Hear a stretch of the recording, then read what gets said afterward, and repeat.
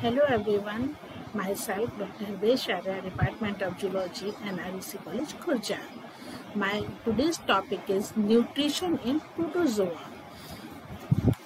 So everybody knows that the protozoa obtains nourishment in many ways, and some synthesize their own food, others have it made from them by algae living in their cytoplasm, and still other way passively until food comes within reach, capturing it almost with the outer sheath.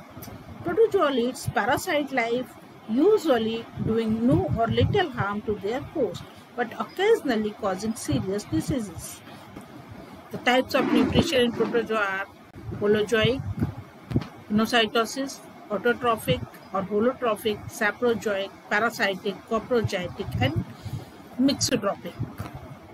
Majority of protozoa nutrite holozoically like animals on solid food. The food of protozoa consists of microorganisms like bacteria, diatoms, rotivals, crustaceans, larvae, other protozoans, algae, small fragments of large animals and plants, etc. This mode of nutrition essentially involves a process like intake of food, that is ingestion, digestion, absorption, egestion of undigested residues. The mode of food ingestion in protozoa is characteristically referred to as phagocytosis or phagotrophy. In fact, in flagellates which are colorless or who have lost their chromatophores capture food with the help of their flagella. In case of holophytic nutrition, the phytoflagellates possess chloroplast and chromatophores to synthesize their food by photosynthesis, just like the plants. They utilize sunlight, carbon dioxide, and water as raw materials. This method of self-feeding is referred to as autotrophic phototherapy, and the dextrose sugar paramylon synthesizes characteristics of euglenoid flagellates. As you read previously, euglena take nutrition by holophytic method. Holozoic nutrition, most of the protozoans like Paramecium, nutrition is by ingesting other organisms. This mode of nutrition is said to be holozoic. It involves development organelles for food capture, ingestion, digestion, assimilation, and digestion of undigested food material. They capture their food by flagella, pseudopodia, and tracheates. Here you can see the diagrammatic representation of holozoic nutrition. In this case, amoeba is going towards the food particles, and when the food particle is closer to the amoeba, there is cavities appears and the food is invaginate in the body of amoeba, and it makes a food vacuole to digest the food. In case of pinocytosis, it is also known as cell drinking, and it involves ingestion of liquid food by invagination through the surface of the body. The pinocytosis channels are formed at some parts of the body which enclose the fluid from the surrounding medium. The lower end of these channels are pinched as food vacuoles into the endoplasm. Pinocytosis is only induced by certain active substances in the medium surrounding the cell. Higher molecular compounds from the external medium are absorbed by this method. Diagrammatic representation of pinocytosis. Here you can see the pinocytosis channels, direction of the movement of particles, initial formation of pinocytosis channels, pinosomes. So you can see here the water or any liquid goes inside the body through the pinocytosis channels, and they form the pinosomes. In case of saprozoic nutrition, the absorption of food is taken place by osmosis through the general body surface. So this method is referred as osmotrophy. The food mainly is the dead organic matter rendered so by the decomposing bacteria. This kind of nutrition is found in mastigum amoeba and also some of the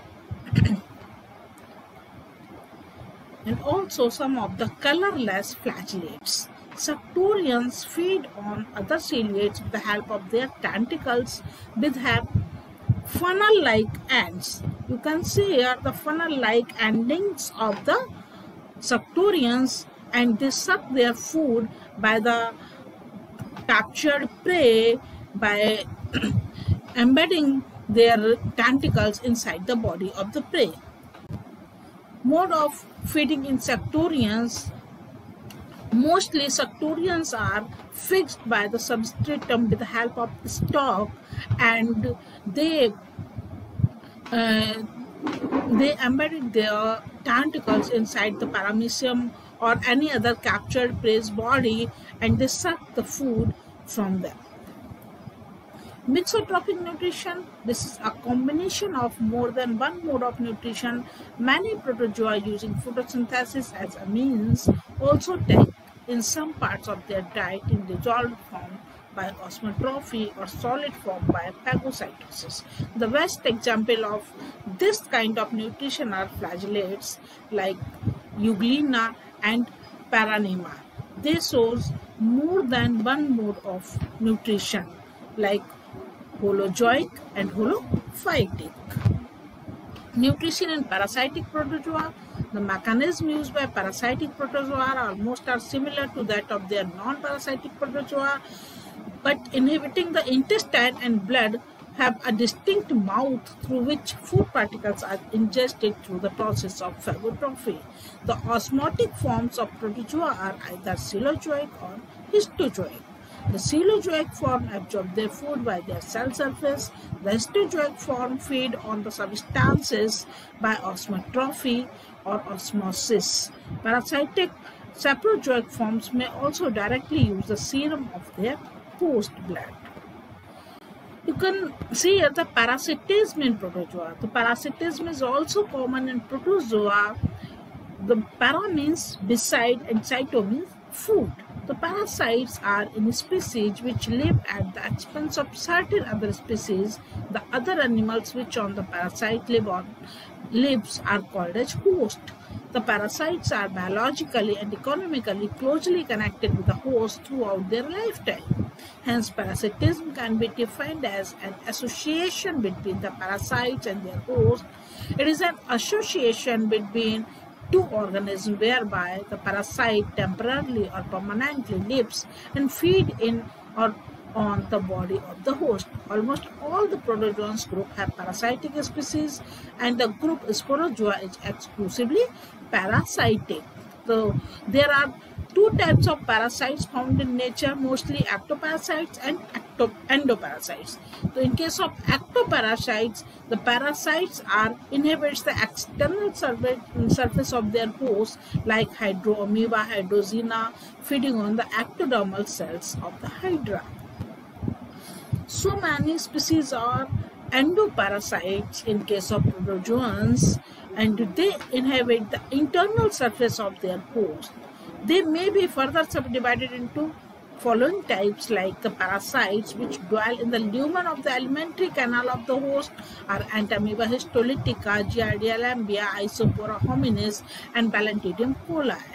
The parasites which reside in the mouth cavity of the host like Trichomonas tenax and Entamoeba gingivalis. The parasite which inhabit the genital tract of the host like Trichomonas vaginalis. The parasite which live within the tissue of the host, they may enter the host tissue through the skin or even from the digestive tract like Trypanosoma, Plasmodium, Leishmania, and Babesia. Some pathogenic and hyperparasites are the protozoans which parasitize other parasitic protozoans. In other words, these are parasites on parasites like Gellerella, Nosemia, Notabilis, Spherospora, and Polymorpha. Actually, they are parasites. They live on the body of other parasites. And in case of pathogenic parasites, generally the parasitic protozoans are not always pathogenic, but sometimes these parasites are pathogenic and can cause grave disease in humans and other animals. These parasites which are causing disease are called pathogenic parasites like Leishmania donovani. It can causes Kala azar, Plasmodium bivalves responsible for malaria, and Trypanosoma gambians, it is responsible for sleeping sickness disease in human beings. Methods of transmission. There are many methods in which the protozoan can transmit the disease in their host, like protozoan parasites.